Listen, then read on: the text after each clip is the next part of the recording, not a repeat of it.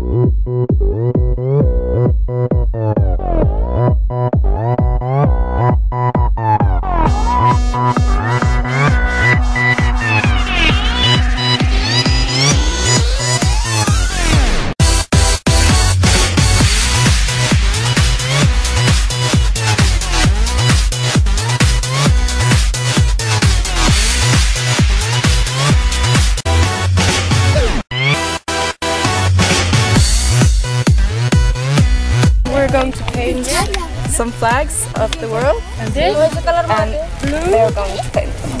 So.